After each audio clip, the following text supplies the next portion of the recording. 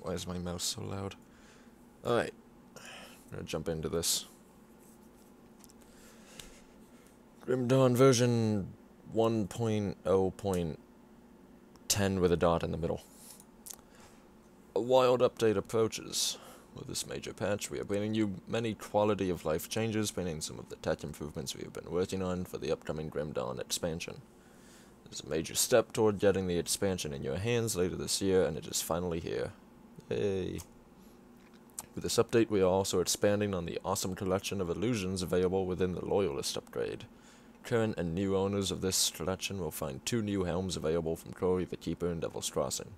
The prestigious Helm of the Venerable Warrior, and the Bloody Pillager's Dreadhelm, and I have pictures of these. This is the Pillager's Dreadhelm, this is the Helm of the Venerable Warrior. I'm not so much a fan of Viking-style art, but this is cool. I like this. Doesn't really fit Grim Dawn's atmosphere, but still looks neat, in my opinion. We hope you enjoy these latest changes to Grim Dawn, and hope to see you in the expansion. PS for GOG users. What is it? Grand Old Games? Is that what GOG stands for? The patch is still in the final steps of the release process, but we expect it to go live within the next day or so. Okay. v1.0.1.0. Major new features. This update is primarily intended to bridge fixes and character data in preparation for Grim Dawn's first expansion. The patch includes an update to the save format as well as various quality of life improvements and adjustments to the early game. Regarding the save format, both character saves and stash files are updated, and you will need to re-download GD Stash if you're using that. So the way it works is once you load into the game with a character, that character's file is updated. Before then, it doesn't automatically change everything to the new format. Once you load into a game with a character, that character is updated. All of your other characters are still in the previous format.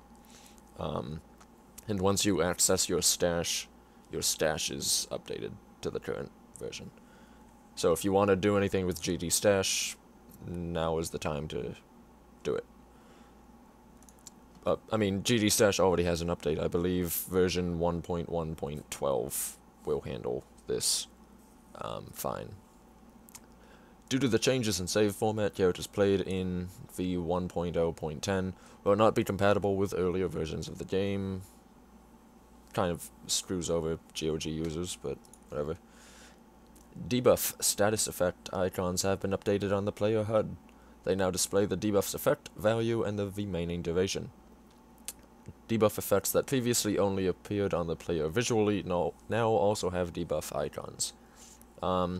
So, 2 things to note with this.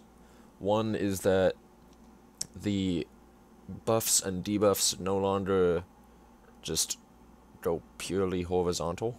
They now kind of... I'm gonna go offline on Steam real quick.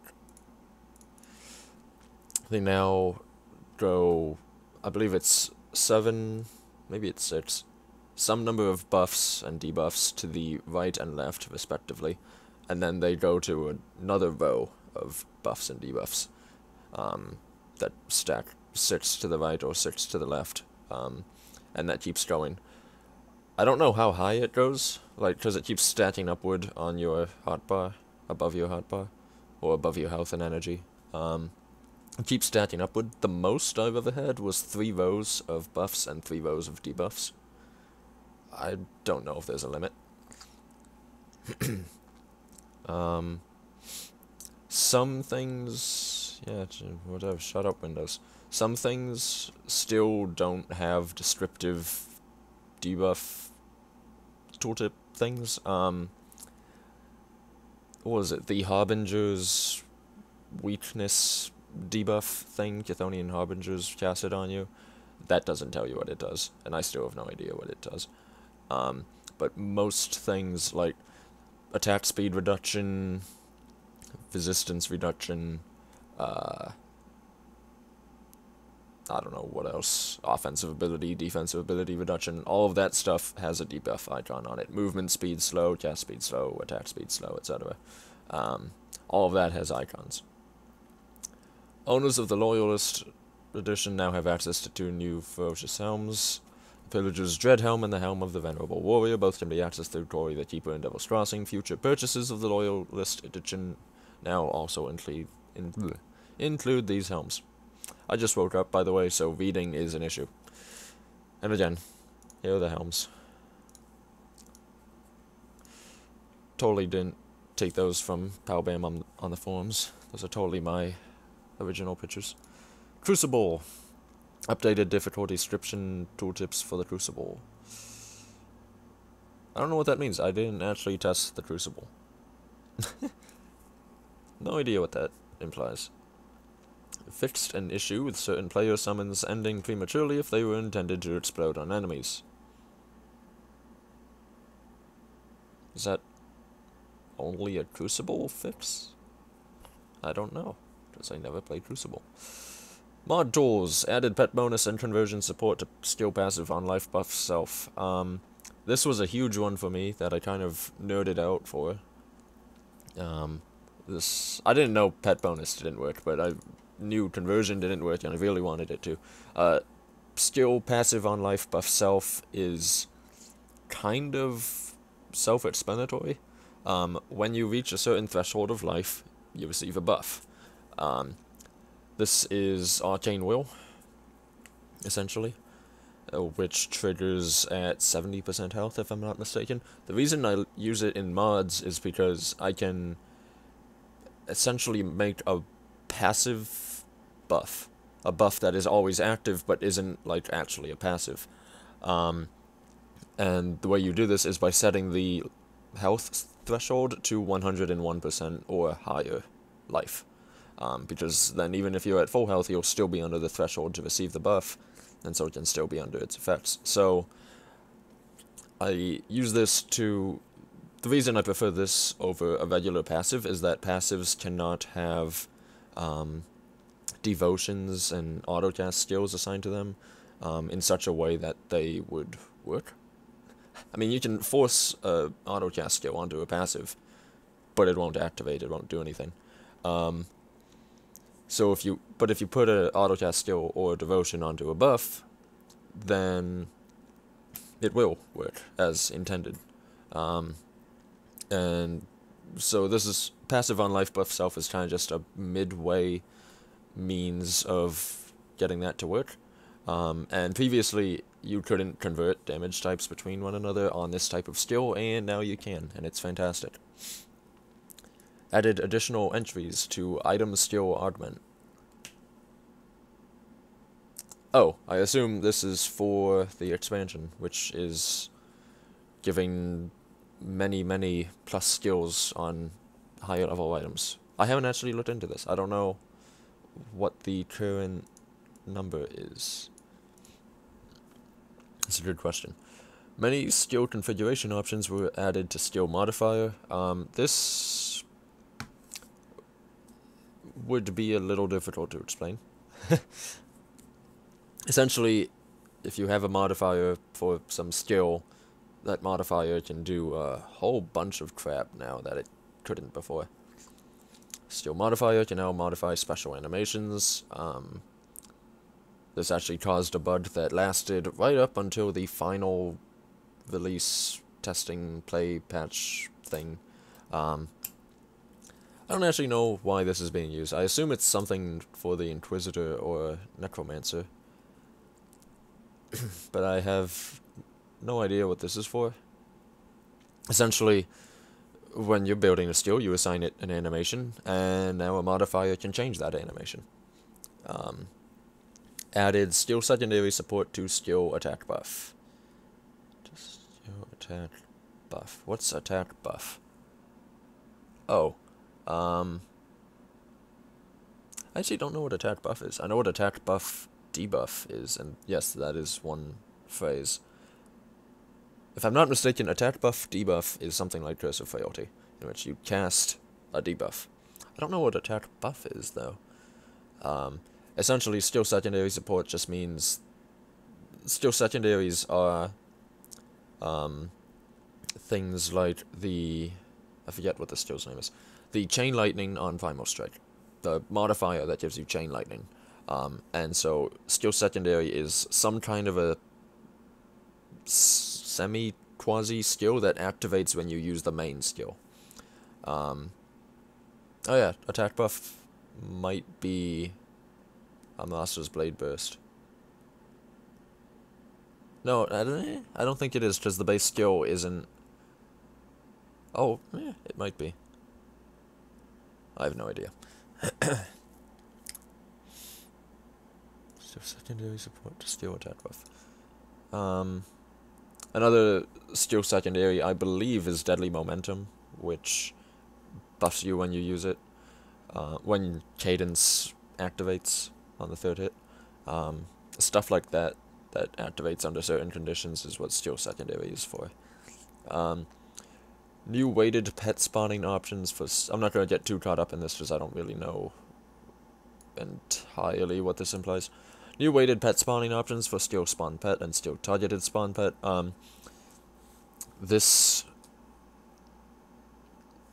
These options were like already in the file for several patches. Meaning like the entries were there and you could put numbers in them. They just didn't work. I assume this is for the Necromancer's summon thing that at certain ranks progressively has higher and higher chances to summon better skeletons. Essentially, I mean, it's pretty self-explanatory. If you want to have a skill that can summon multiple different things, and you want to give each thing a different chance to be summoned, here you go. Added burst pet spawn support to skill targeted spawn pet. I actually needed this in one of my mods. I'm gonna fix that now. Burst pet spawn lets you spawn multiple things at once rather than just one, and the targeted spawn pet chooses the location at which they are spawned, whereas spawn pet just spawns the pets around the player, in kind of a weird circle that bends to terrain. It's a little weird. More configuration options added to Chaos Beam. I don't know what Chaos Beam is. I don't know if it's Aether Ray or Ether Ray, how you pronounce it. I really don't know what Chaos Beam is. Skill spell Chaos now travels like a projectile with a constant speed. Any existing skills using this template will need their velocities updated.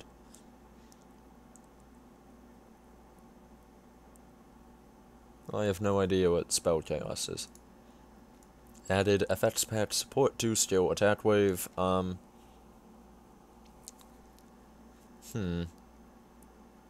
is this being used?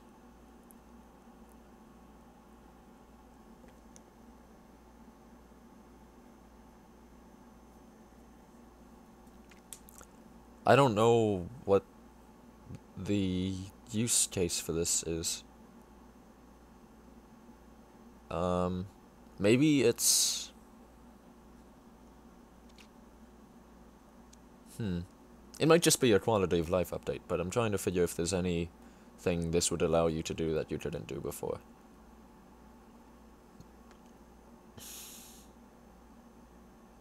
And I'm drawing a blank. I have no idea what this would add. Added a second initial skill for monster controllers. This one confuses me for a bit.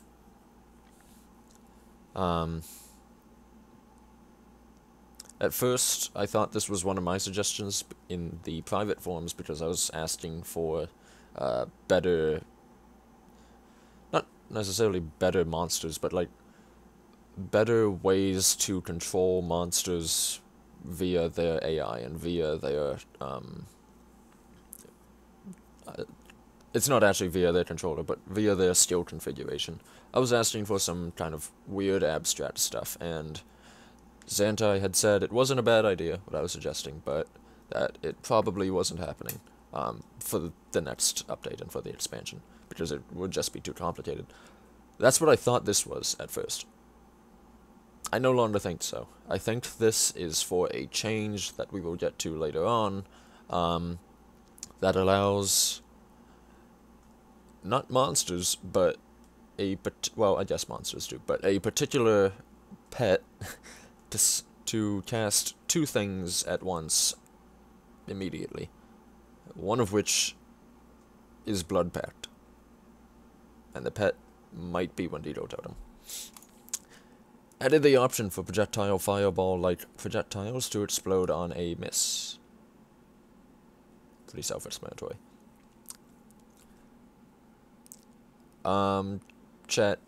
Twitch chat is asking me, or not asking, but suggesting that potentially skill spell Chaos is the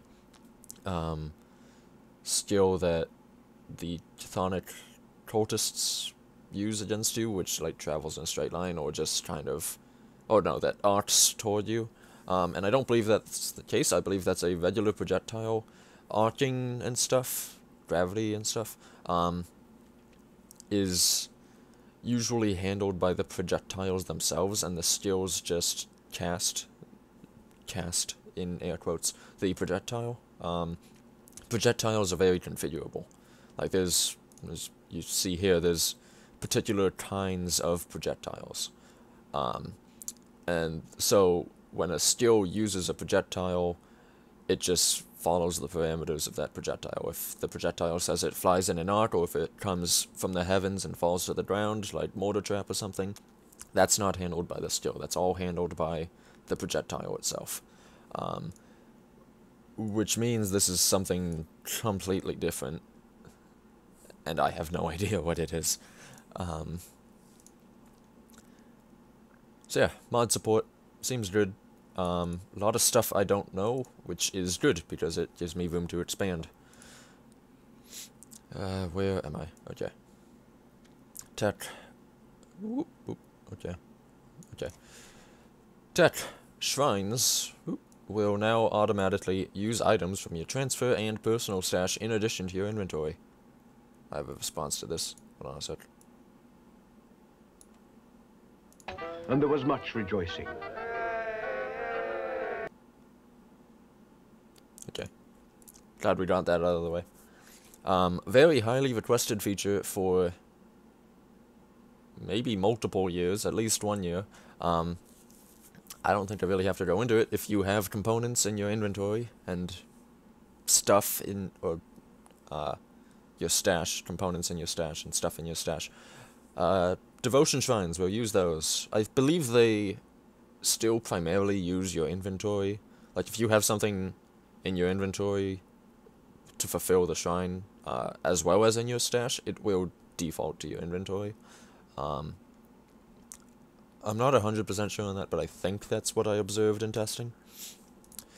Improved functionality of attack wave skills, particularly on slopes. And there was much rejoicing. Force wave can go up and down stairs, pretty much, as can obsidian tremors, from the obsidian juggernaut skill.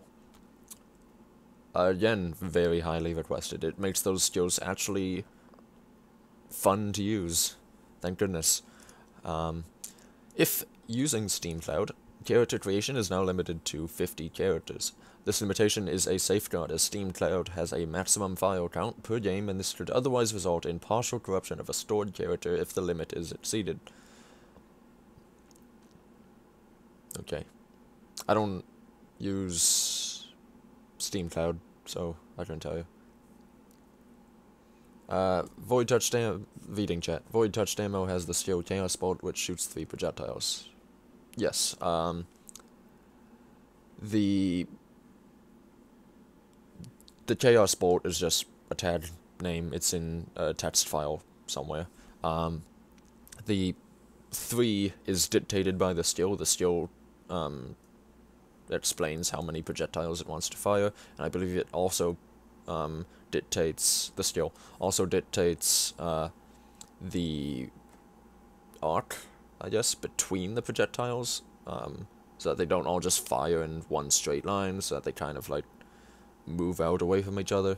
The skill handles that, and then the projectiles themselves, I believe, have the arc through the air, and then a particular velocity associated with them, as well as the fact that they don't immediately explode and they kind of like bounce along the ground. I believe that's the way that skill is handled. I mean, I'm willing to... You know what? Let's look at it real quick.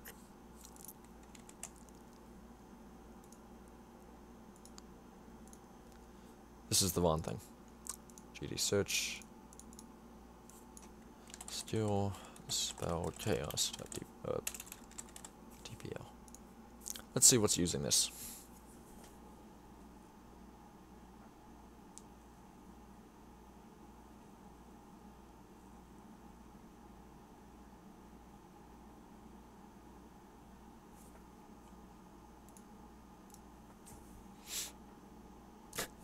Nothing is using it, yay.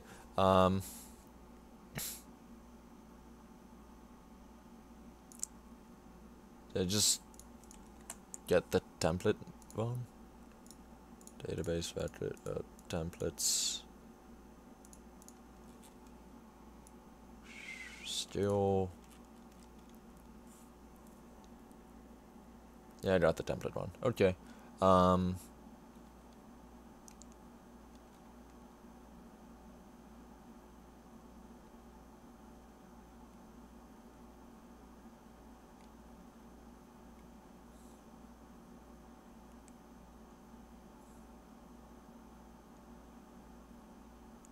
Attack spell drain. What is that? Oh, attack spell chaos. Okay. Attack. I assume attack spell drain is a Aether tendril. What? Okay, so it's the little zaps that like Aether crystals shoot at you. Why is that spell chaos? It's the thing that Cronley zaps you with. What the hell? Nice naming, seems good. Okay, so what was that actually for? Now it travels like a projectile with a constant speed.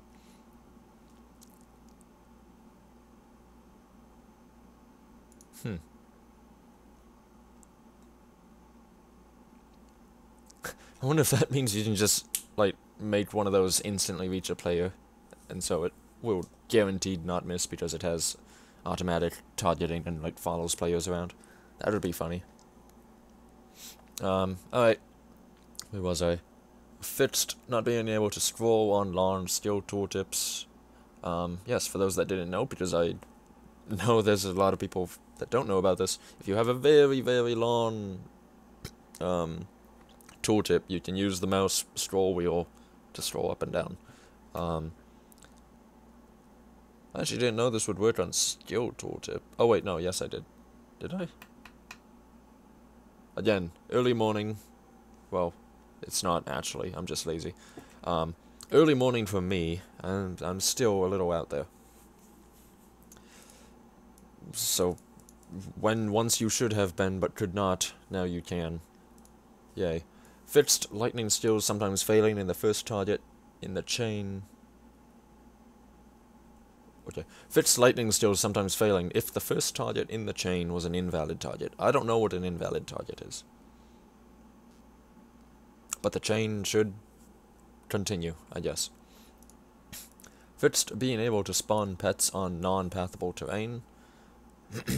This is an interesting change.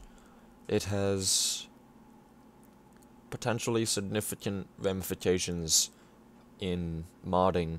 One trick that modders used for achieving teleportation, like targeted teleportation, was spawning a pet and then having that pet immediately cast spell teleport swap.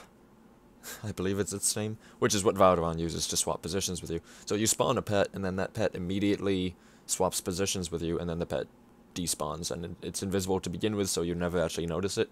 But that's what's going on behind the scenes. that's one thing that modders were using to allow players to teleport around. And the issue with that was you could spawn a pet where you shouldn't be able to move yourself. Now that no longer seems to be the case. If you can no longer put pets where they won't move, then you won't wind up there with this method, which is kind of cool.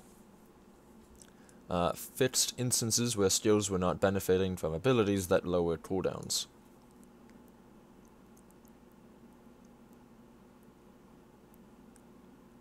I feel like at one time I knew of a situation in which this happened, but I'm drawing a blank. I have no idea what the V-Pro for this was.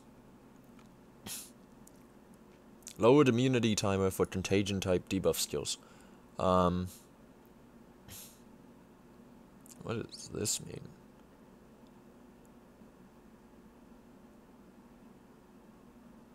It's a bloody pots buff, I assume. Behind the scenes tech change. I do not know what the immunity timer is used for. Maybe it's has something to do with the spread rate? Or maybe it allows a contagion to spread to something it already spread to after a certain period of time has passed? I have no idea.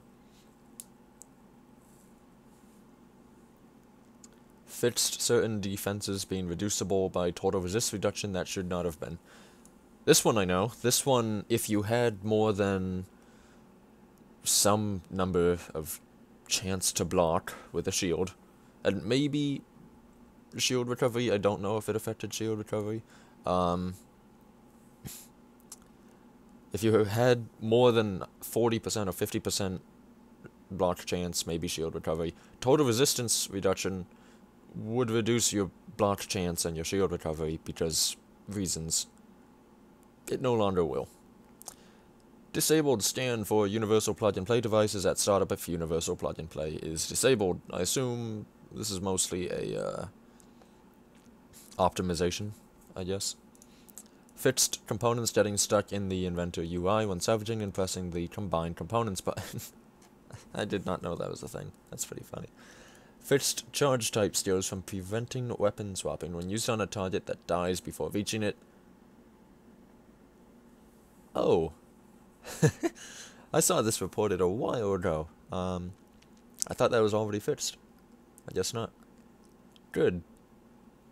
I remember seeing this reported in maybe 2-3 patches ago. Good that that's fixed.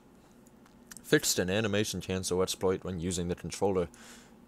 That one dude on Reddit, you did it. Good job. Fixed a DPS comparison error when using duplicate item skills.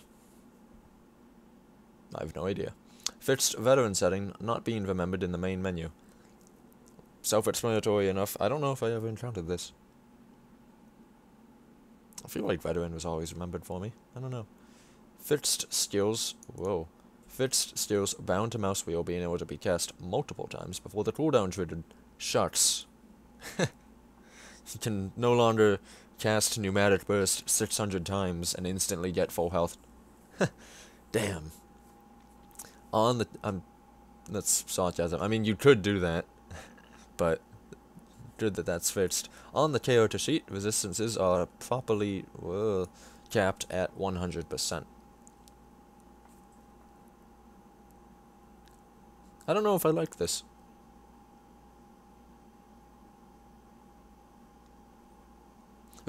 For one thing, it was funny seeing resistances at like 110%. For another thing, I guess it could be confusing, because you start to wonder if taking those damage types would then heal you, which it wouldn't. It still functions as 100% if it's over 100%. But this is kind of like, I mean, I guess it doesn't matter now that we have the ability to hover over a resistance and get how far over that resistance we've stacked our resistances. So I guess it doesn't really matter, but it does seem to be hiding information. It's hiding the overcapping over information. So if you were able to overcap your resists to a point where you should be able to have, say, 105% resistance, that is hidden from you. And I guess it doesn't especially matter in terms of gameplay, because all the effects are the same, but I don't know, it's obscure, and 99.99% of players will never encounter this, but it is a little, I'm not sure if I'm in favor of it. Fixed active, I feel like if you optimize your character to the point that you are able to get over 100% resistances, at that point you probably have a good fundamental understanding of the mechanics and know that resistances over 100% don't heal you, which you can infer from enemies that have more than 100% resistance to something, because you don't heal them when you use a damage type against them. Fixed active buff skills not properly deactivating when unlearning them. Oh, so just if you put points in field command, activate it, and then unspec from field command, previously the field command buff would have stayed up. No longer the case. Cool. Game. General adjustment to the early game balance, levels 1 to 40 on normal, veteran difficulty to smooth out leveling. I haven't really noticed a change in normal. In veteran, certain things seem easier, certain things actually seem a little bit harder. Heroes in veteran really suck. Maybe it's the skills I was using, because I was testing some skills that, for the most part, I don't use too much. So maybe it was those skills. But veteran has some weird swings to it.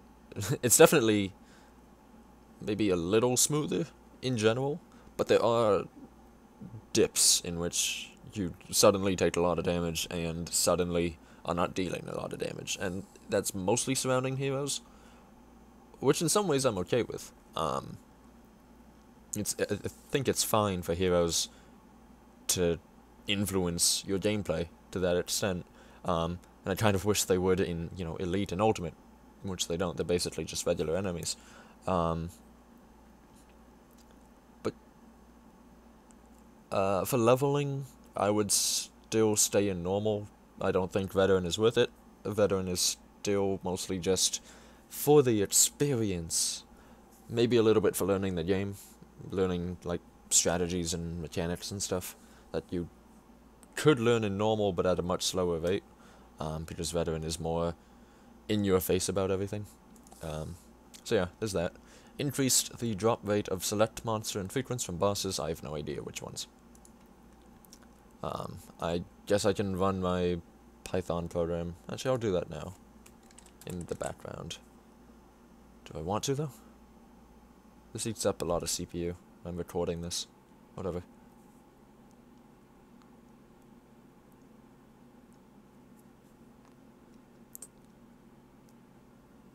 Ah.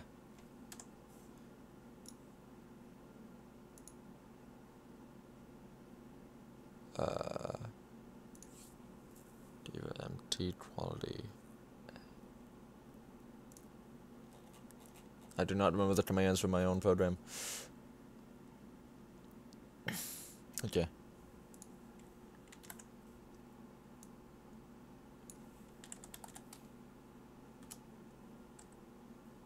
Okay, we'll just do that in the background. Itemization. Itemization. Increased the base attack speed of one-handed guns, a net DPS gain. This increase is more significant in the 1 to 50 range. I haven't really noticed. I guess because their damage is so low, being low level, that the DPS change isn't significant enough to really notice anything. Increased base damage of two-handed melee and ranged weapons at levels 26 plus by 3 to 15%. This increase is more significant at higher levels, so in theory, your super high level two-handed weapons should get around 15% more damage, which is great. Two-handed still sucks. Epic Maleficus? I don't know. Replaced armor reduction with 60% health. Get used to this. Armor reduction is saying bye-bye. Epic Empowered Maleficus. Replaced armor reduction with 170% health. Marauder's Ammo Belt. Increased percent weapon damage on granted weapon pool skill. Do they not know that the S in WPS means skill? That's really funny. To 110%. Empowered Marauder's Ammo Belt. Increased percent weapon damage on granted weapon pool skill to 120%. Touch of Malice. Replaced armor reduction with 15 offensive ability. See, dude, even Trait doesn't know their acronyms. It's fine if you don't know your acronyms, alright? Empowered Touch of Malice. Replaced armor reduction with 33 offensive ability. I really like this mace, honestly. I wish it were better, and this is better. I don't think... I'm very opinionated about the things I want to like, of course. I don't think this suddenly makes it a good weapon. It's a cool weapon, mechanically. I do like it, but I don't think this is enough for me to use it. Legendary Barrelsmith's Crossfire. Increased percent weapon damage on granted weapon pool skill to 115%, and did the same thing to Barrelsmith's Salvo. Legendary... Here we go. Here's a big one. Baronath Reforged. Conversion to Elemental removed. Oh, I actually didn't know that. Okay, well, that changes a whole bunch of stuff that I was going to talk about. Conversion to Elemental... Elemental. Imagine that there's a T right here. Conversion to Elemental removed. Skill proc redesigned. Now a granted toggled buff with a high energy upkeep. I believe it's 5 per second, 5 energy per second. That grants 5% crit damage and 100% of elemental dealt as physical.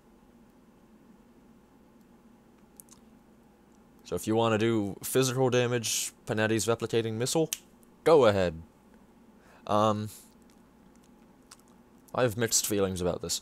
Not about this, but about this. This is something that absolutely should be in the game, and it's amazing. Putting this on a weapon, I'm not so fond of. Did they fix to physical conversion? Yeah, they did.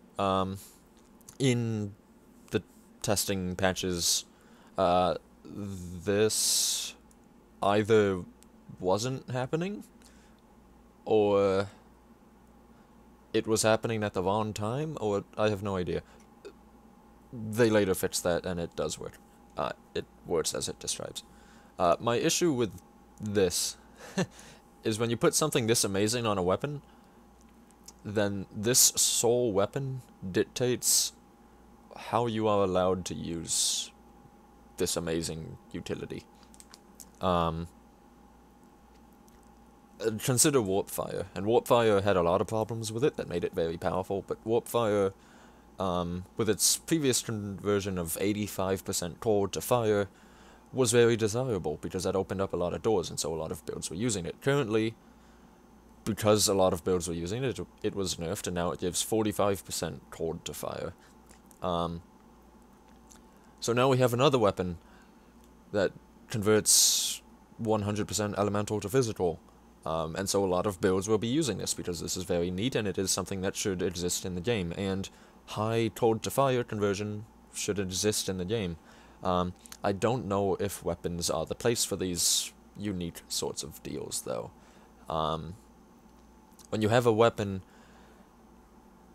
it dictates what kind of build you are allowed to use for whatever it offers.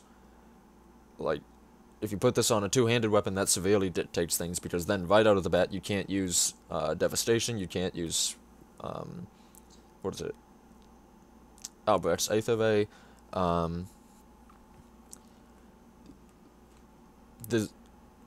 two-handed severely restricts you in general, which is one of the main problems with two-handed weapons, in my opinion. Two-handed legendary weapons, that you don't see them a lot because there's a lot of skills that they just don't work with. A lot of good skills that people like that you can't use with two-handed weapons. And even smaller, minute details, going back to Baronath itself, smaller, minute details that dictate how you play, like a sword versus a mace. A mace has lower speeds, higher potential damage, lower minimum damage, which can change how you want to optimize your build. Whereas a sword is very consistent in its gameplay, it's very consistent in the damage it deals, its damage range is very narrow. So even minute things like that, and swords generally are faster, whereas maces are notably slower, and so attack speed stacking is a little more efficient with swords than it is with maces. So when you put these weird things on items that are very, very influential for your build, I think you inadvertently severely narrow how these things are meant to be used. And maybe that's Crate's intent. Maybe they don't want this type of buff to be used everywhere, like it could be. Maybe that's their intent. But it would be neat if you could use this anywhere. Which is why I would like to see this on a medal, or an amulet, or a ring, or something that just builds can just generally use. Alright, enough complaining. What can you actually do with this? I did a... What was I doing? I was doing a Fire Strike Saboteur, which converted the fire and lightning damage on Fire Strike and Static Strike, and the cold damage in Nightblade, all to physical. I just pooped out physical everywhere. You can do physical Panetti's Replicating Missile, you can do physical Calidor's Tempest, kind of. You can... What was the other one? Oh, right, I didn't think of this at first, but I really want to try it. You can do physical Electra's Flash Freeze, which would be really good, because the modifier for Electra's Flash Freeze reduces physical resist by 50%. Which means you can stack it, and it's the minus 50%, so it stacks with other things. So, you can stack it with, excuse me, Break Morale and the Assassin's Mark thing, and you can get somewhere around minus 100% physical resist. Which is really good, except on bosses, because that still doesn't work on bosses. Yeah. There's lots of other things you can do with this. Devotions, of course, will be affected by this. I bet, what is it? Not Whirlpool, I mean, I guess kind of Whirlpool, but, Tsunami would be really solid if all of its lightning and all of its cold damage was physical. Could be good. How does it interact with Overload? Overload is the Panetti's Replicating Missile modifier. Modifiers for a skill come first, before conversion. Yes. Modifiers apply their percent bonuses and everything before conversion takes effect. Alright, enough about that. Well, not quite. Another thing I liked about the previous skill part was it gave, Overload is the modifier for Stranger's Elemental Exchange. It would convert the darts, the chance to do burn, frostburn, electrocute, into internal trauma. And so you will always just do internal trauma. Which is actually pretty cool, now that I think about it. That could be really good for physical cadence. Could be nifty. I kind of like the old steel part, though. Because there was still a universality to it that benefited, like, melee users, people that were actually using the sword, and casters that were using the sword for stats and the proc, and were otherwise just casting stuff. For instance, I came up with a, was it Vitality? I think it was a Vitality Conjurer in a previous patch that was using Baronath Reforged. I have no reason to do that now. In fact, it was using 2 Baronath Reforged. And I was doing that because the skill gave you 30% crit damage. So with 2 of them, you had 60% crit damage on a skill that did notoriously low damage but a lot of healing. And so it would do much, much more damage and much, much more healing. And that idea is just thrown out the window. You can't really do that anymore. Also, it gave total speed, which was nice. It doesn't anymore. The base weapon still does. Baronath Reforged itself, I believe, has 8% total speed on it, but the proc previously gave, I think, 10% total speed? No more. Oh, do the dots on Estrandra's Elemental Exchange modifier stack if they're internal trauma? My guess is no. But I don't know that for a fact. It's a good question. Legendary Bone Shadow Treads. Reduced cooldown on Steel proc. Okay. Replaced armor reduction with a 50 defensive ability reduction. Straight buff. Legendary Chelsea of Barbaros added 12% chaos resist. Okay. Legendary Dawnbreaker's Duty increased flat lightning damage, replaced percent fire and lightning resist with 24% elemental resist, added 6% cooldown reduction. Massive buff to this thing. Might actually be used now, maybe. Legendary Deathbound Amethyst. Steel proc now activates on attack rather than on kill. Bonuses adjusted accordingly. Added percent damage bonuses. This is kind of a weird weapon. It's kind of a weird amulet. It's a vitality... what is it? It's not BOM. I have that on my mind. Phonetic Throw. It's a vitality phonetic throw weapon. Which means the proc will activate a lot on attack. But there's just generally better choices than Phonetic Throw in the current meta. Unless you really, really want to use that skill for some reason. Unless you're Nitrix and he has 7,000 hours on that skill alone.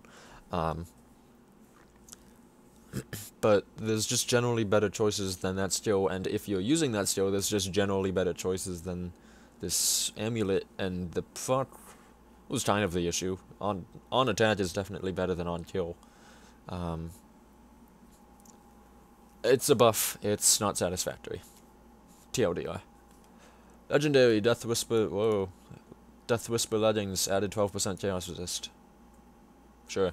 Legendary Demon Slayer's Garb Set. Replaced +3 to Blade Trap with +3 to Phantasmal Blades. Replaced % Pierce damage with % Vitality damage. Updated bonuses on Steel proc. Cool. This set receives a lot of hate because it previously seemed as though it did not know what it wanted to do. So it's nice that it's being looked at and kind of reworked a little bit. That's good. I haven't especially looked over these. Like, in-game, I haven't tested these. I assume they work, but I haven't played around with this on a build. So, in general, replaced % pierce damage with % bleed damage. Replaced +2 to Blade Trap with +2 to Heartseeker on the hat. The chest's skill proc now activates at 40% health. Oh wait, no, the defense? Oh, the amulet's skill proc. I believe it's the amulet. Now activates at 40% health. The chest has +2 Devouring Blades changed to +2 to Nether Edge. The Life Ender, which is the pistol, added 15% physical conversion to Vitality. Updated damage types on Slayer's Blades' skill proc. So, seems better. Seems they took the blade trap bonuses and changed them into pneumatic blades. Pneumatic blades. There's a good one. Phantasmal blades bonuses. Which is nice. I believe that was heavily requested.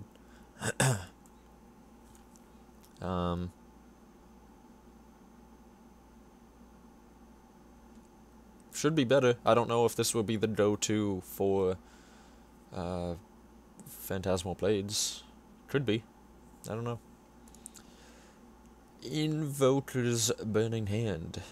Added 15% of Aether Doubt as Fire. Invoker's Charging Touch. Added 15% of Aether Doubt as Lightning. Pretty interesting. Little buffs to Panetti's Replicating Missile, so that Aether Panetti's Replicating Missile is even worse. Yay. No, it obviously augments the fire and lightning damage, not the cold damage, because fuck cold damage, of Panetti's, which is neat. Very minimal change in general, I would say. I think where this would be good is if you used 2 of the same one of these and got 30% Aether to X conversion, and then used Spark of Ultos or Warp Fire, probably Warp Fire, because of the plus skills bonuses. Used Warp Fire to then convert the cold into fire, probably 30% Aether to fire, and then 45% cold to fire, and make a fire-heavy Panetti's Replicating Missile would be the way to do this. But then you lose out on the 4-piece set bonus, which sucks, because it's actually a pretty good bonus. I don't know, kind of sideways. The Invoker's set is... I use it on my Quick Jacks character, so I'm a little bit biased, but I feel like the Invoker's set is much better at doing things that are not related to Panetti's Replicating Missile, which is what it's meant to do. Mark of the Apostate renamed to Mark of the Forbidden. Major buff. This is the buff that this item has needed. It's pretty huge. Markovian's Bulwark. Increased offensive ability to 38 and increased bonus physical damage. Markovian's buffs. Yay! I'll do this again. And there was much rejoicing. Still using Warborn. Meat Shield. Increased percent health bonus to 21%. Replace +3 to Marg's Pact with +3 to Heart Wild.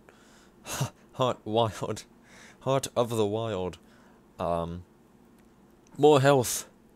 Yay. Memes. And there was much rejoicing. So now that strat where if you're low health and hardcore and you weapon swap to Meat Shield, that's even better. Yay. Sure, I guess.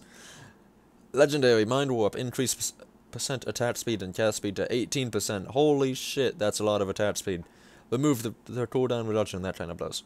Steel Proc now activates off of all attacks, lasts 3 seconds and has no cooldown. Bonus is updated. It converts, the proc converts 22% of physical into Aether. Whereas the base weapon converts 15% of physical into Aether, which gives you 39% plus or minus deviation on stats on the base weapon. Physical to Aether conversion, so when you add a component, I forget its name, I think it's Wrathstone, that converts physical to Aether, you're sitting at 49%. And then if you have, whatchamacallit? What is it called? The exclusive skill that converts physical to Aether. You have even more. TLDR, you can still get to 100% conversion. I'm a little distracted by a bug in my room. You can still get to 100% physical to Aether conversion with itemization that you will probably choose to go with anyways, and with skill choices that you will probably choose to go with anyways. Massive buffs to this weapon, and this weapon was already pretty okay. The part was 100% physical to Aether. It activated on crit. It was 100% on crit, which kind of sucked, because if you were using 2 of these, you were guaranteed to pop both of their cooldowns at once. Whereas now, it's on attack, meaning you won't necessarily activate both of them at the same time, but if you have enough attack speed, and because it has no cooldown and lasts 3 seconds, if you're attacking constantly, you will probably have both of these up all the time. Which is amazing. This weapon is so good. It's mind-blowing how good this weapon is. I don't know if it's necessarily the best individual thing in the game, but it's pretty damn good. Legendary, Necromancer's Death Grips, renamed to Bone Scavenger's Death Grips. That's the dumbest name. Legendary, Nidala's Lead Wraps, replaced bonus damage to humans with 22% Aether Resist. Why couldn't we just get both of those stats? Porque no los dos? Legendary, Pestilence, Pestilence of Dreed, replaced -% armor on Plate of Rust with -% physical resist. I love Pestilence of Dreed. I think it's a fantastic idea that I really hope is revisited in the expansion. If you've never crafted a Pestilence of Dreed, then you're missing out.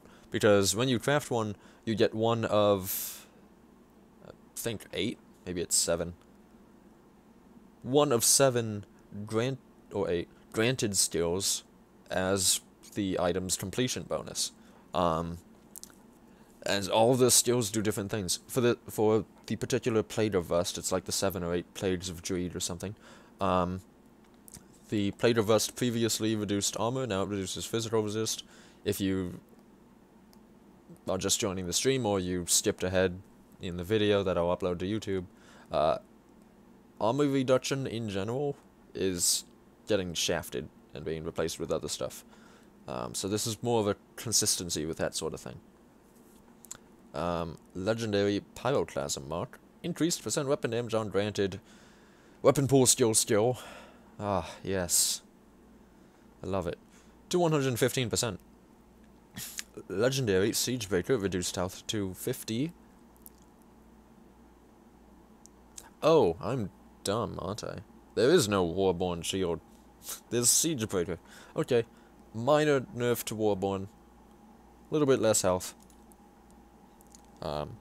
Markovian's Bulwark still sucks.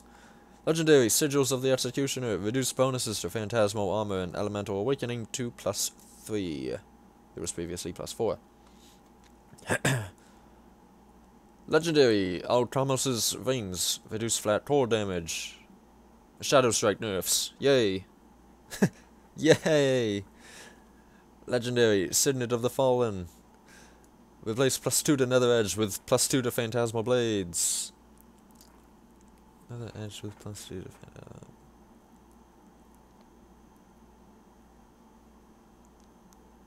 Okay, sure.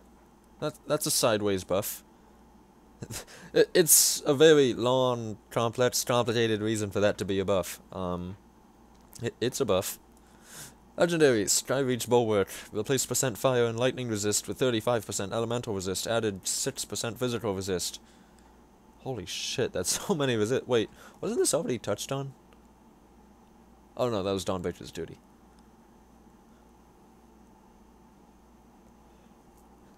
Oh, right. Okay, getting my shaman shields that are lightning based confused. Cool, resists. Legendary Speaker for the Dead. Added 45% of vitality, doubt as cold. That's so dumb. No.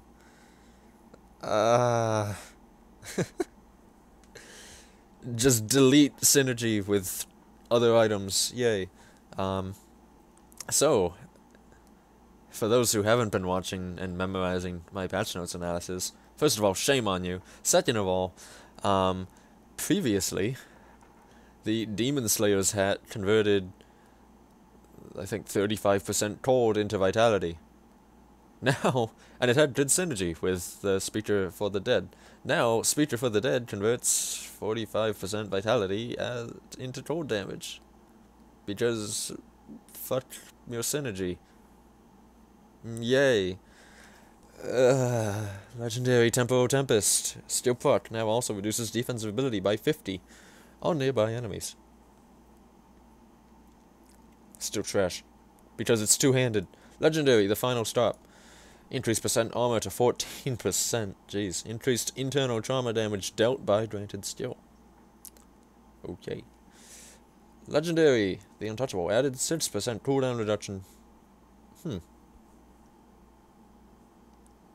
Interesting.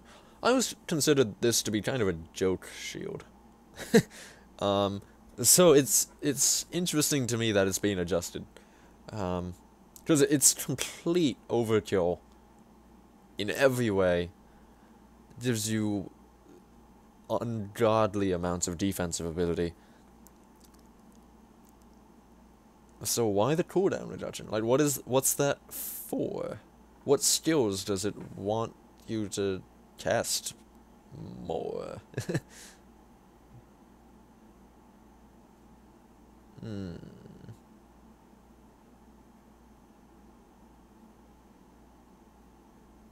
Warcry?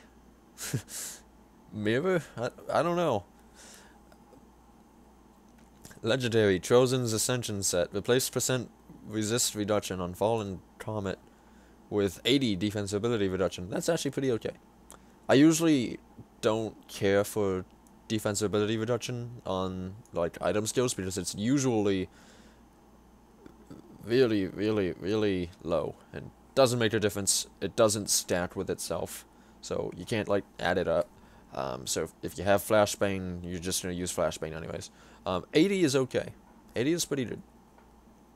This other stuff where, 50, that's below the line of tolerance for me. Like, I would say 65 plus is where it starts to be tolerable, and then anything above 110 I would consider good for this stat. Ozuan's Head Guard replaced -% armor on Ozuan's Flame Steel Part with -6% physical resist. Doesn't matter because the whole set is fire lightning focused. Mostly fire. Will of the Living significantly increased flat and percent aether damage, added 8% cast speed. Oh, this is the shield. I mean, the flat damage is meaningless. Who cares? Because it's a shield, it will never be used. If the percent aether damage was significantly increased, that could be good. Cast speed should maybe be welcome. I don't know why you want cast speed on a shield build. Legendary! Zohan's Revenge. Another shield. Reduced cooldown on Steel Proc to 1.8 seconds. That's not bad. Increased chance of Pierce Stun Retaliation to 15%. I believe it was previously 10%. Okay. Good buffs. Relic. Annihilation. Reduced energy cost and target radius. Reduced energy cost and target radius, and increased the burn damage of the granted skill. The actual explosion radius remains the same. Oh, okay. So, this is a little misleading. First glance, it's a nerf. No, it's actually a buff. It's more accurate when you cast it. Because you target a particular point, and it falls somewhere around that point. This is a meteor skill. It launches a big rock onto an enemy. And now that its variable targeting radius is smaller, meaning it's more closer to where you target. And the explosion radius is the same. So, in all ways, this is a buff. Probably still sucks. Relic, Conflagration, removed armor reduction from granted skill, and didn't give it anything else. Awesome. Straight nerf.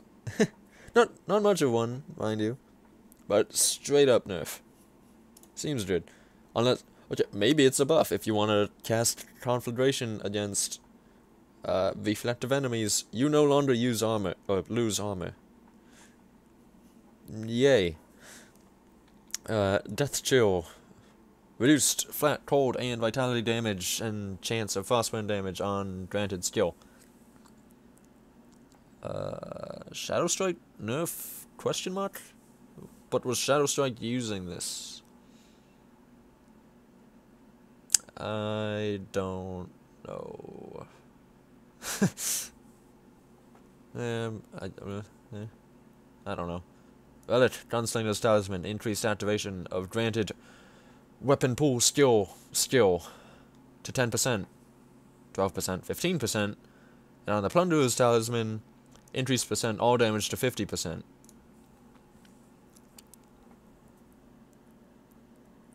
Okay. Relic, Reckoning, added 8 to 12 physical damage. That's not bad. This relic is on the cusp of being good. This could be what puts it over and makes it good.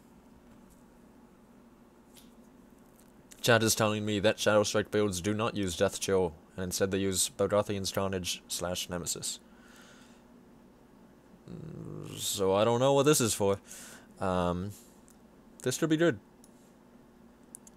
Scourge. Replace chance of retaliation with flat, cold, and vitality. Flat, cold, and vitality damage. Increased damage, increased chance to freeze to 100%, and reduced cooldown to 2.4 seconds on the granted skill. For some reason, this granted skill is not a mobility skill, and it doesn't move you. Because reasons, even though it absolutely should be, it isn't. Yeah, it's just, you walk, it's like Slam, essentially, from the chipped claw components. I can flame SS without understanding SS builds, because I know SS builds are #1, and I hate anything that's #1. Get out of here.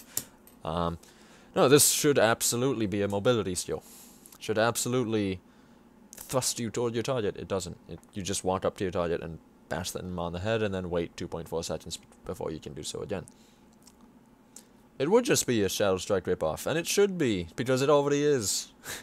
It's a Shadow Strike that doesn't move you. Their prefix, Inquisitor, renamed to Runecaster. Their suffix, Defiler, renamed to Venomplar. Their suffix, Ferocity, renamed to... Oh, wait, no. Replace chance of armor reduction with % run speed. Aha. That's pretty sizable buff, actually. That's pretty good. Faction.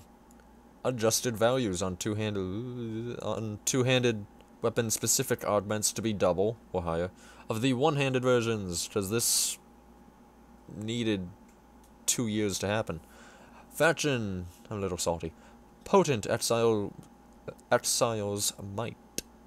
Replace chance of armor reduction with Aether Resist. So this affects both the base Exile's Might and the potent Exile's Might, which is cool.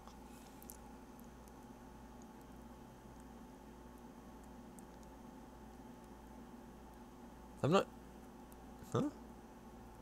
Does Scourge replace normal attacks? I'm not convinced about that. Let me close out of this. This is one I have to check.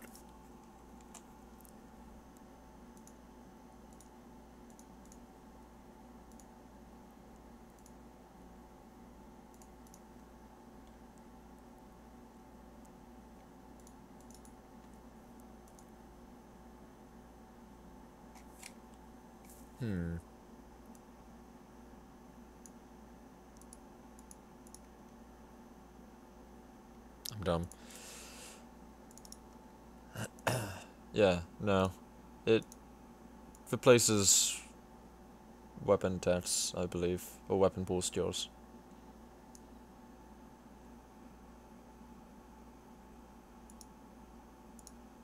So I don't believe that's the case.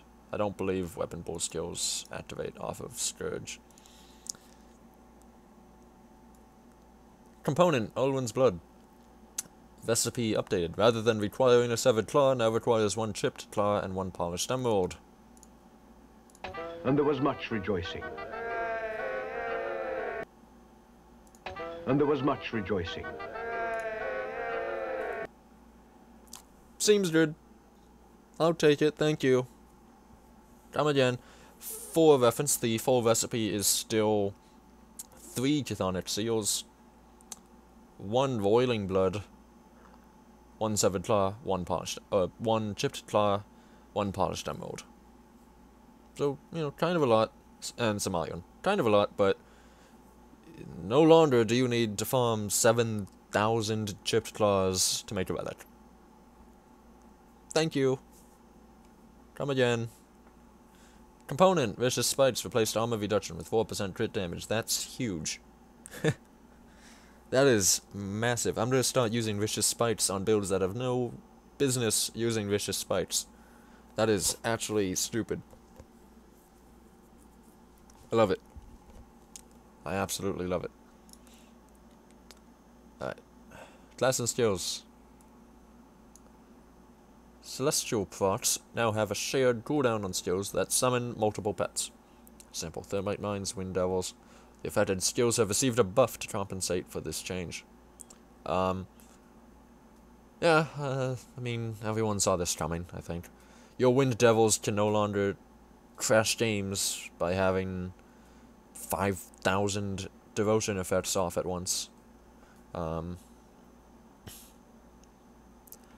Deserved, okay? Fucking deserved. Pardon my French. S'il vous plaît. Completely deserved. Devotion, Abomination. Added 12 acid damage. Okay. Affliction. Added 16 vitality decay over 3 seconds. Which is like the only place you can get vitality decay. Assassin, increased pierce damage to 8. Harpy, increased pierce damage to 5 to 10. This is a lot of pierce damage, actually. Leviathan. Reduced frostburn damage to 15 over 3 seconds. Again, Shadow Strike nerf, question mark. Unknown Soldier. Increased pierce damage to 12. This is so much pierce damage. Vulture added 10 offensive ability. They really want pierce to be a thing, don't they? Holy crap. Wendigo. So this is a pierce constellation, I think. Is it? Or is this the red constellation that gives you like 5% cunning on the left? This it's either Harpy or Vulture. Tools.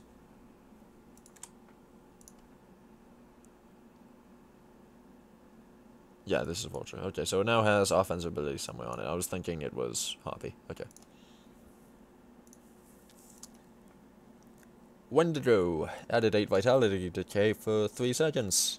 Yay! So in total, here and here, you can get 24 vitality decay for 3 seconds. That's 8 vitality decay damage per second.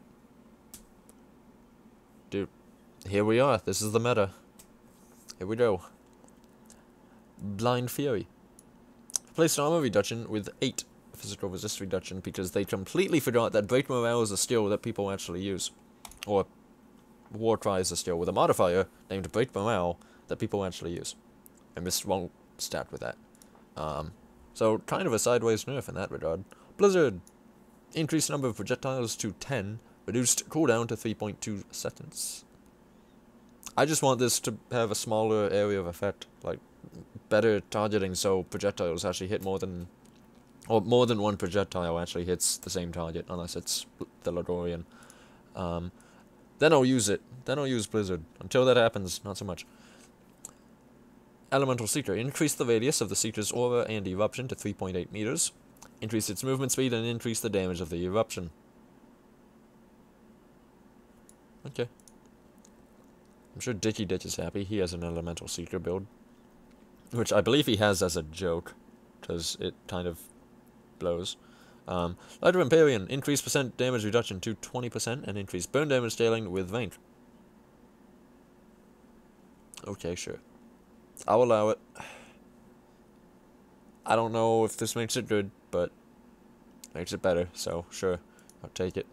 Meteor shower can once again be assigned to thermite mines. Yay, you just can't proc it 5,000 times. Tsunami, reduced cooldown to 1.2 seconds. Dude, I'm telling you, Barren Earth, Reforged, Tsunami. Physical damage, tsunamis just flying out everywhere.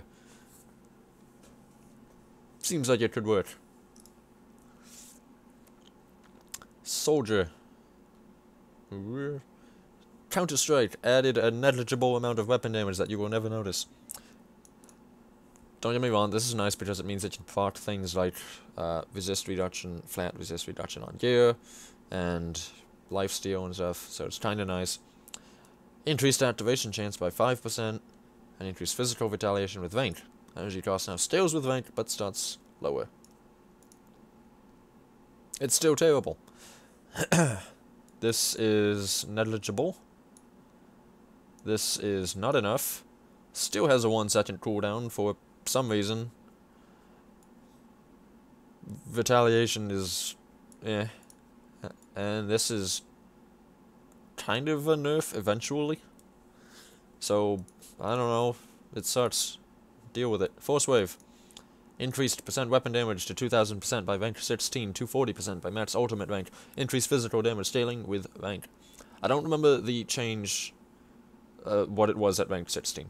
But at 26 out of 16 it was to 25% weapon damage, so that's plus 15% weapon damage. Which is nice. It's it's more than we got here. Yay. So yeah, Force Wave. Pretty good. Especially since it goes upstairs now. Vending Force replaced armor reduction with pierce damage. This is actually very good for leveling with. If you cap out Force Wave early on, and you want more damage to just really hammer bosses into the ground, Vending Force is the way to go. It's pretty good. Internal Trauma, increased damage scaling with rank, now also adds percent attack speed reduction scaling with rank. I was playing around with it. The percent attack speed reduction scales really poorly. So unless you're going for internal trauma damage on a build, internal trauma or bleed damage on a Force Wave build, you probably don't want to match this. I was planning to match it on one of my builds. I'm not anymore. I'm going to take it to 2 points, which I believe is 10% attack speed reduction, which is sufficient. 1 point is 8%, so you really only gain 2% by putting in the second point, but I'll take the 10%. And everything beyond that is kind of lackluster. Squad Tactics, increased percent attack speed bonus to 14% by rank 12, 18% by max ultimate rank.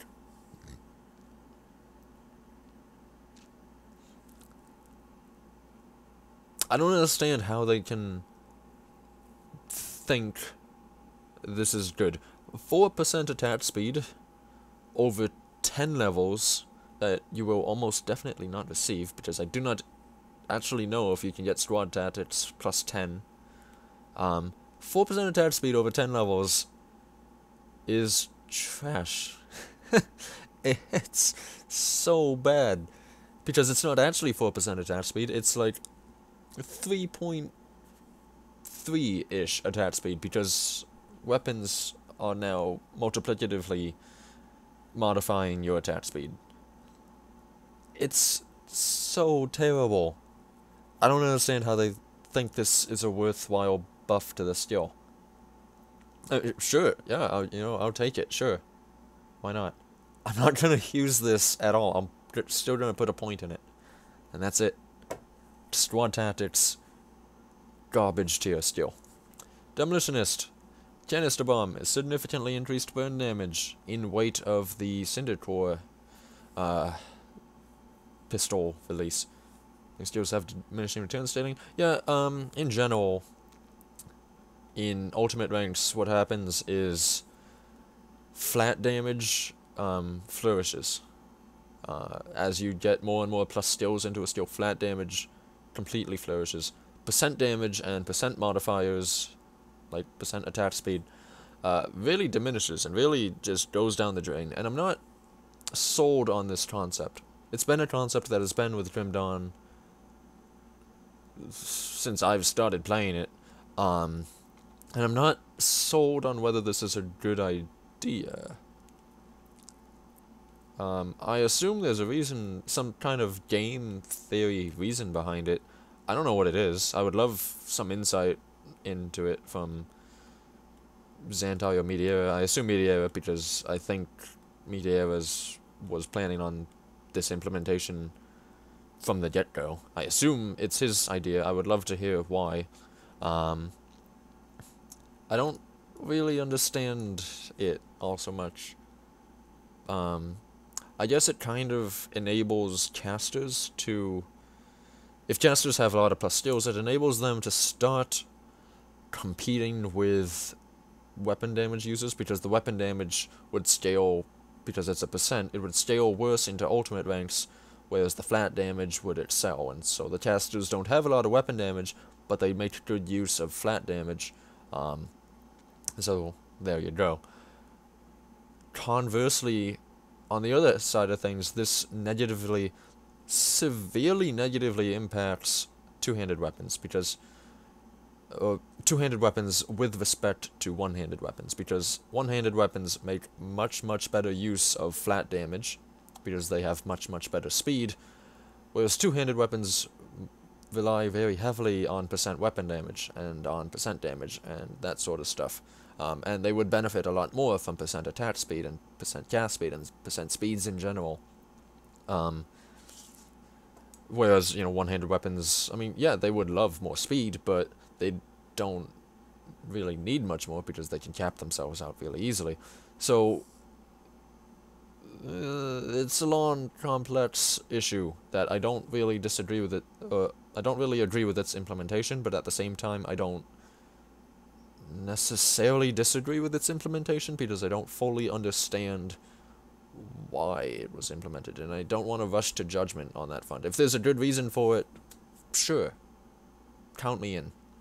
But the negative effects that this diminishing returns has on the game are very prevalent, and they do physically, mechanically have an impact on the meta of the game, which is unfortunate.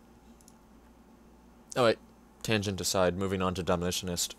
Canister Bomb significantly increased burn damage. I already said this is for that dank Cinder Core synergy coming in the expansion pack. Improved casing, significantly increased internal trauma damage. To be converted into more burn damage, yay. Demon Fire, removed armor reduction, straight up nerf, yay. I think Demon Fire sucks. This is the the first modifier for Blackwater Cocktail, if I'm not mistaken, and it gives you chaos damage, which is okay. And that's about it now. that's really all this skill gives you. Mortar Trap. Increased damage scaling with rank. Yay! Heavy Ordnance. Increased lightning damage scaling with rank now also affects the big one. Oh, that's pretty interesting. I wonder how that was done mechanically behind the scenes. That's pretty cool. Mortar Trap buffs. Yay. Stun Jets. Increased physical and lightning damage scaling with rank. Crit Jets. Increased percent damage modified penalty. Why are they getting to Crit Jets for full spread? Hold on. Full spread. Increased internal trauma and electrocute damage scaling with rank. Crit Jets. Increased percent damage modified penalty to minus 50% by rank 3. Increased percent energy cost reduction by 5% at all ranks. The damage modified penalty was 45% at rank 3 previously. This is a straight up nerf to the skill, of course, right, obviously. And you feel it. It's a very noticeable nerf. The skill is still fine. Quick Jacks, I usually don't play casters all too much. I'm more of a melee person. But Quick Jacks, as a caster build, is probably my favorite build at present. I very much enjoyed playing it, leveling it, just generally farming with it. And to that regard, I have a lot of experience and insight into this skill. So This nerf is noticeable, but the skill is still good. It still can annihilate bosses in seconds. I think the changes to Stunjacks and Full Spread were mostly done to not to offset the Quick Jacks changes, but to make Stunjacks and Full Spread a little more viable without Quick Jacks, without taking the Transmuter. And to that extent, I think they failed. I don't think they're viable on their own. Quick Jacks is still very good. It's kind of a unique skill to balance because, on the one hand, it can dish out hundreds of thousands of damage instantly. On the other hand, itemization for it is defensively weak, and skill support for it is defensively weak. The main issue with Quick Jacks, and this isn't an issue that needs to be solved because I think it's kind of a risk-reward sort of thing. The issue with Quick Jacks is that you are a straight-up blast cannon with this skill. You have to be up in an enemy's face to be dealing the most damage, meaning they will be using their super heavy physical melee attacks against you.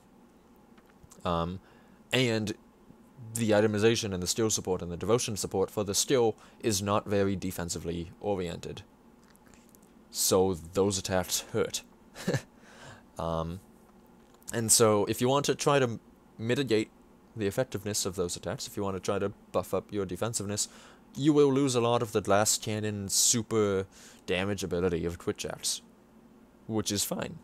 That's what balance is. I think Quick Jacks is a well-balanced skill now. I completely agreed that previously its damage was too absurdly high. It was not Shadow Strike levels of high, but it was way, way too much. It's still absurdly high. I don't think it's too much now. I think it's, you know, the correct porridge. It's just right. This is a nice buff. Quick Jacks always has had energy issues, and it still does. No matter how you build it, you run into energy issues. My build has, I believe, 79 energy regeneration before procs, and it can get up to like 140 energy regeneration, and it still has energy issues even after this energy cost reduction increase. So that's kind of another risk to using Quick Jacks. You burn yourself out very quickly, you need to charge energy potions a lot, which is fine. Again, it's a very high damaging skill, or transmuter, that has some side effects, some negative effects to using it, but if you can balance between everything, you will be very justly rewarded. And I really like this skill for that reason. Chat wants to know if Quick Jacks plus Aether Fire can work somehow. Yes. I made an Aether damage Quick Jacks build, and it was okay. It's definitely not optimal. Don't get me wrong there. It is definitely not the best way to play Quick Jacks. But it's okay. It still demolishes content perfectly fine. And Aether Fire is definitely the way to go, because you can get a lot of Aether Fire built up very quickly thanks to Quick Jacks. Alright, I think I've talked about this one skill enough. Thermite Mines, increased burn damage scaling with Vank. Hellfire Mines, increased chaos damage scaling with Vank. Cool buffs to a skill that frankly did not need it, because Thermite Mines is already kind of absurd. Thanks to the, what is it? The Burning Knight? No. The 4-piece set that gives bonuses to this. I completely forgot its name. Ozun's Chosen, replace percent damage bonuses with single percent all damage bonus. Okay, so at first glance you might think, well, this is a neat buff because, you know, it supports conversion better, right? No. Ozun's Chosen is technically a skill modifier, and as referenced earlier, up above, in some conversation or another, skill modifiers happen before conversion. meaning its previous % damage bonuses always benefited the damage prior to conversion taking place, meaning it now and before, with conversion present, there's no difference. Meaning this isn't actually a buff. This actually functionally does nothing to the skill except make the tooltip not so disgustingly large. That's all this does. It makes the tooltip look better.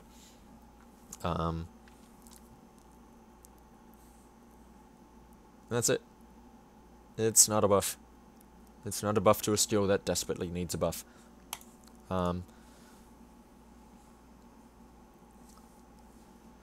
Occultist. Bloody Parts added flat vitality damage, reduced spread interval causing the debuff to spread to additional enemies more rapidly, reduced energy cost scaling with rank, and removed the cooldown. Wasting, reduced energy cost scaling with rank. Black Death, increased poison damage scaling with rank, added % bleed, duration scaling with rank. Fevered Rage no longer removes the cooldown because the skill no longer has a cooldown. % damage modifier increased to 40%. Okay.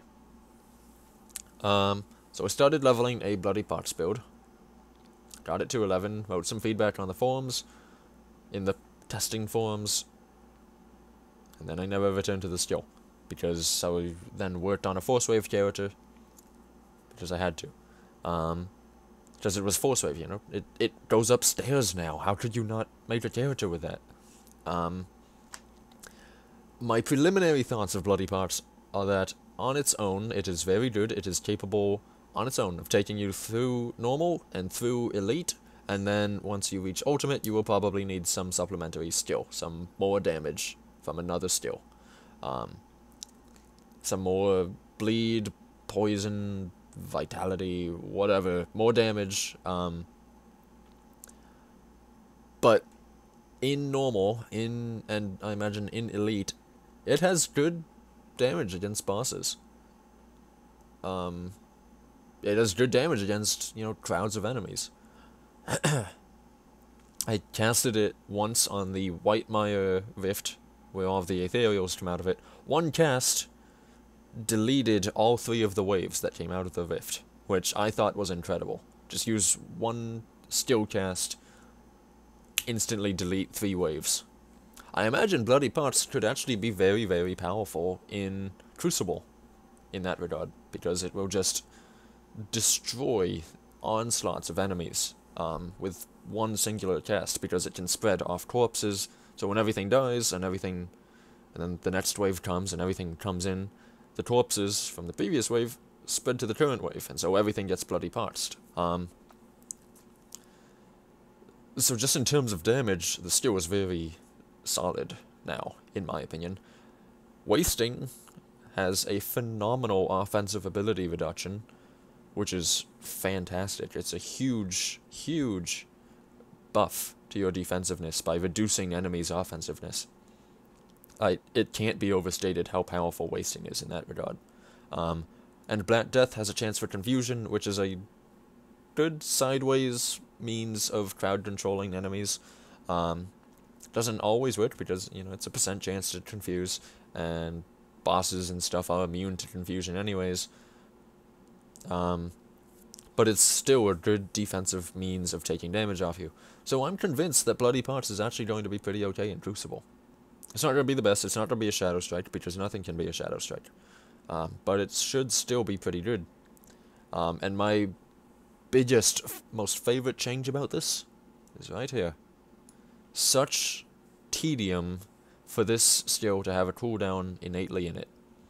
And it was so dumb that you needed to use the Transmuter to remove the cooldown to a skill that shouldn't have had a cooldown, whereas the Transmuter also just poops on you by super influencing all of the enemies and everything.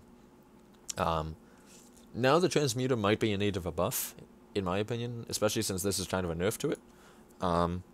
It's better for trolling your friends, though. I'll give it that. It may be in need of a buff, I'm not sure.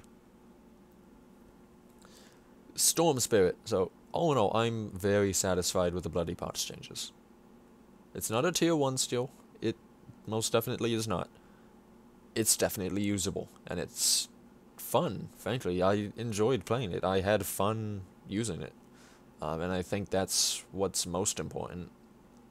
Not to get, sentimental or sappy about it, but I think that is what Grim Dawn is going for. Other ARPGs are very, efficiency focused, and there's certainly an efficiency focus to Grim Dawn, but Grim Dawn prides itself on its fun, I think.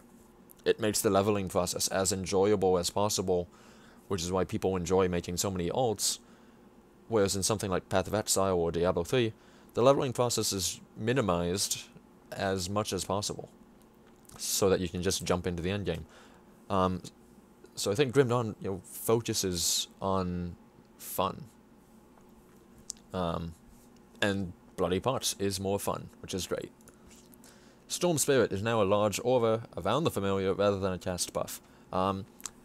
Mechanically, in single player, this doesn't really matter. This mostly... well, I guess it kind of does. It means that this skill... Okay, so Storm Spirit is a skill passive modifier thing to the Raven summon in a Cultist. And it gives you elemental damage, elemental resist... I think that might be it. So now that...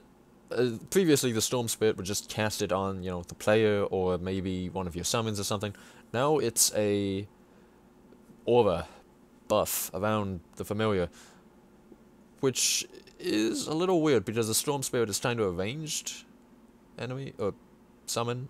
So depending on how large the aura is, I don't know if it will actually affect all of your melee summons that are right up in the face of enemies.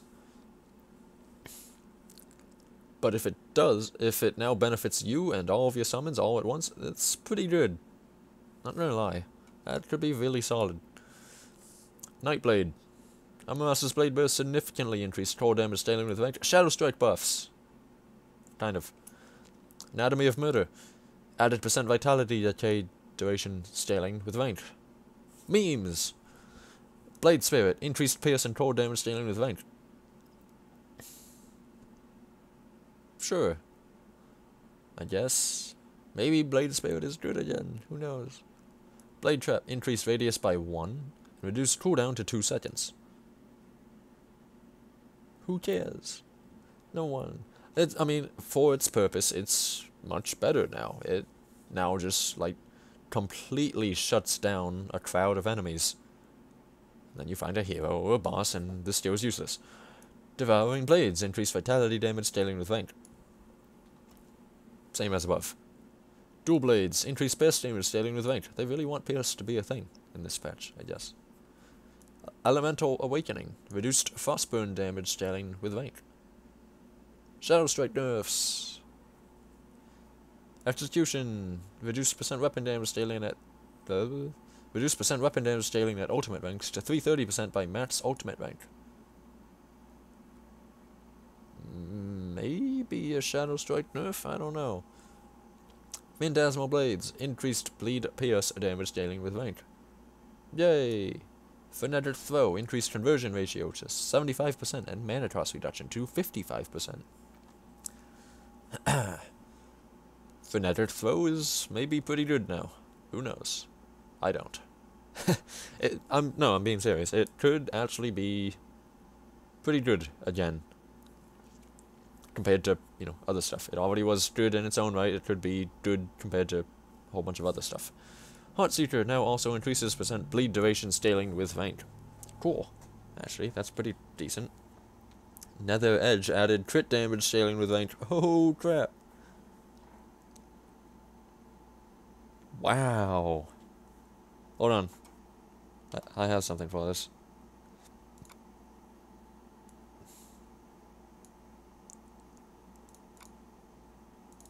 Wow! Okay.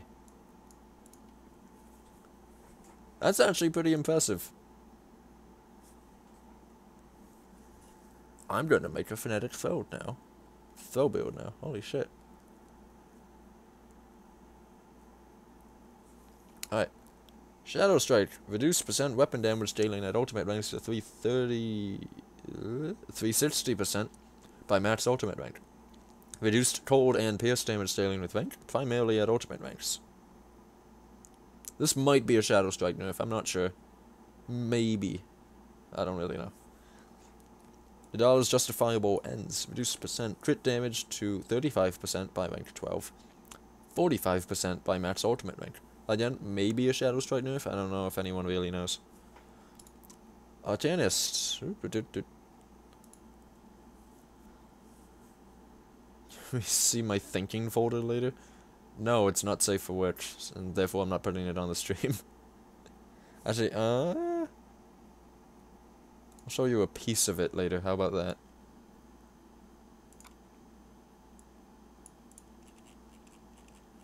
Where is it? Why do I have so many memes?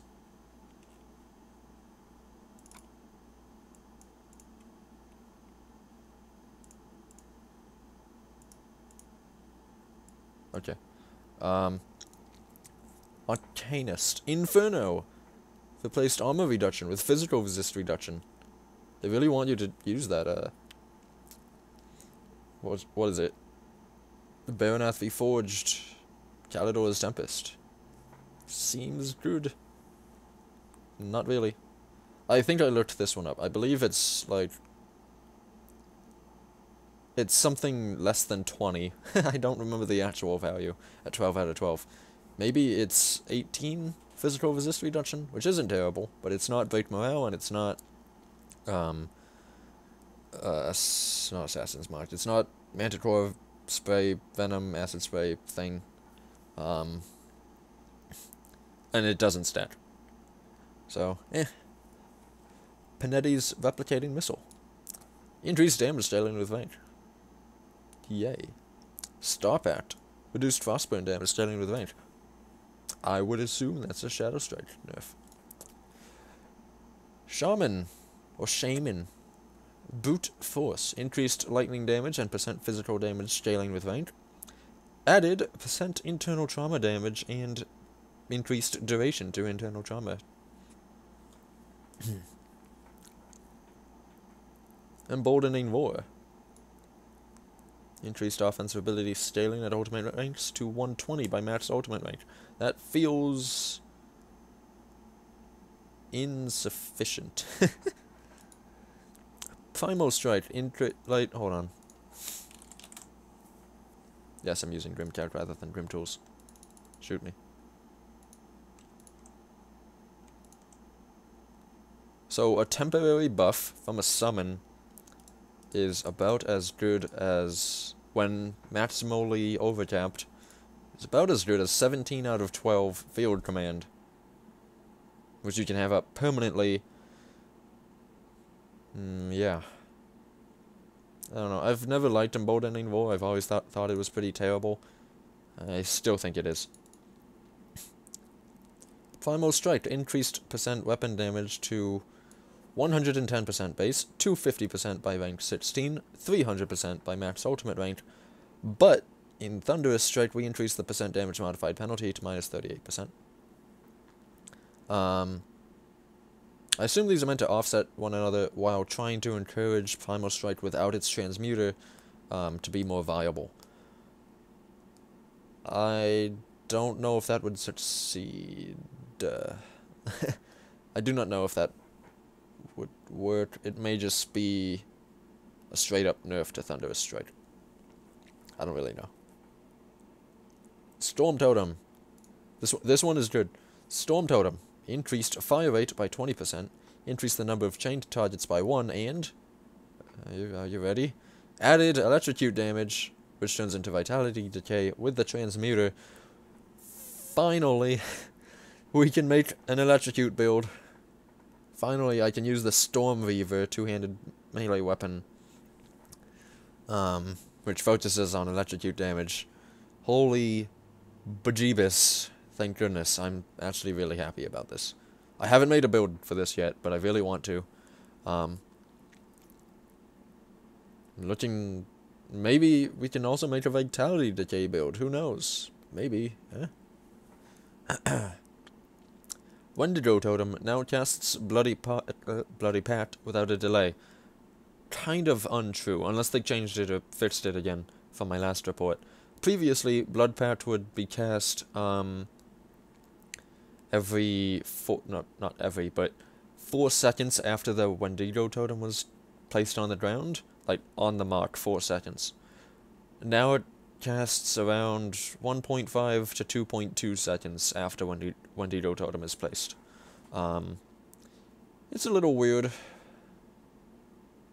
I don't really know if anyone knows why, including Crate.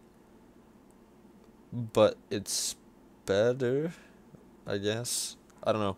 I've always been dissuaded from using Blood Patch because you don't get it immediately, and so if you want to rely on its damage, you can't. Because its damage isn't reliable, because you can't, you know, get it when you want it. You have to wait a little bit. Wind Devil, increased damage dealing with range, and slightly increased the move speed. It needs more than a slight increase to its movement speed, let's be honest. Raging Tempest, increased cold damage dealing with range. Okay. And that's the patch. Yeah. I say this a lot when I review a patch. Usually say something like, you know, wow, I'm really looking forward to, I think these are great changes. I think Crate did a good job. I usually end by saying that. And I usually mean it, don't get me wrong. But I do enjoy this patch. Again, it's mostly, this about sums it up. Oh, well, no. This about sums it up. It's intended to bridge fixes and character data in preparation for Grim Dawn's first expansion, while providing some very nice quality of life changes and some general balance enhancements that I think are very well deserved in general. Other than a few very minute, very minor changes here and there, there's not really anything that I disagree with. Which is, you know, actually strange. There's usually stuff that I fundamentally disagree with. And, you know, stuff like the squad tactics that I was ranting about earlier, I don't disagree with it being buffed, because it needed to be. I disagree with the approach to how it was buffed. But in terms of, like, just each individual change to the game, I'm completely in favor of everything, pretty much, which is cool. I really enjoyed playing 1.0.0.9. I think back then the gameplay was really solid. Big improvements overall. And now we have even more quality of life changes that are really, really nice to have. And the balance is more so improved. The character variability, viability, the dynamics to character development are substantially improved upon, which is great. And yeah, that's all there is to it. Again, there's not any new features or anything. Nothing was, you know, added. There's no new content, no new items or anything. To my knowledge, I don't think they put a secret in there or anything. But in general, it's just a good, wholesome kind of patch that does everything that it needed to, which is fine. And I really enjoy playing this. I really enjoyed testing this. You know, there were some weird bugs, sure, but I really just had fun with the game, which, you know, for a veteran with around 1,700 hours in Grim Dawn and 2,500 hours in Titan Quest, which are two very, very similar games, for me to still have fun after 4,200 hours is fantastic. So, good patch. You know, good patch. Alright, that about sums up my analysis and review. So yeah, if you enjoyed this video, because I'm streaming this, it's a little weird, but I'm going to be putting it on YouTube. If you enjoyed this video, leave a like. If you didn't, feel free to leave a dislike, but also please leave a comment. Let me know what you thought. I get a lot of comments that are like, patch analysis video, that's way too long, it's 2 hours, why would you look at a patch notes for 2 hours? I get a lot of comments like that, and that's, I acknowledge them, but I also kind of just ignore them, because when I make these, I'm trying to help people understand the patch to the same extent that I do, and try to get people thinking about the patch to the same extent that I do. And if I don't do that in, you know, its fair share of time, and it does take time to get certain points across, I don't think that happens. I don't think I accomplish that goal. So, yeah, anyways, just leave a like, leave a subscribe, leave a Twitch follow, leave a comment, I don't know, do something. Get in contact with me, give me feedback, I love feedback, that sort of stuff. Cool. Bye. Enjoy the patch before I stop recording. Enjoy the patch because it is enjoyable. Alright. And while the recording...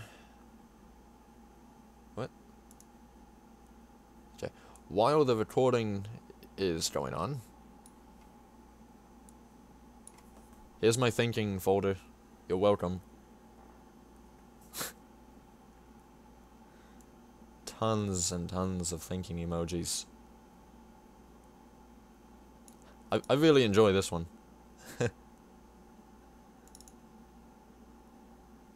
It doesn't have too many uses, but I enjoy this one.